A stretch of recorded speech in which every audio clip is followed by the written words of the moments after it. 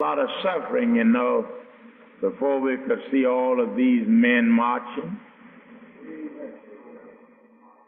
Amen. A lot of suffering, a lot of hardship, a lot of endurance, a lot of self-denial, everything.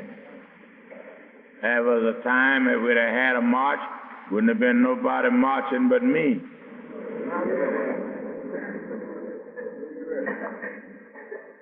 That's right. Only one to march.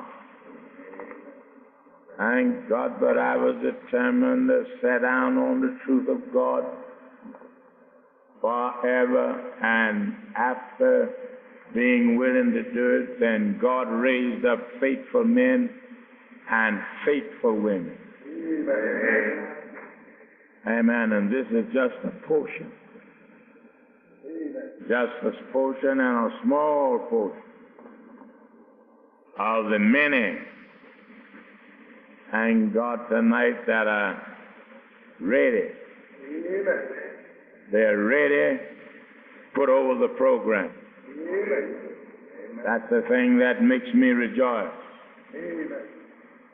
Amen. That there are faithful men and faithful women that are ready to put the program over at any cost, willing to suffer to do it.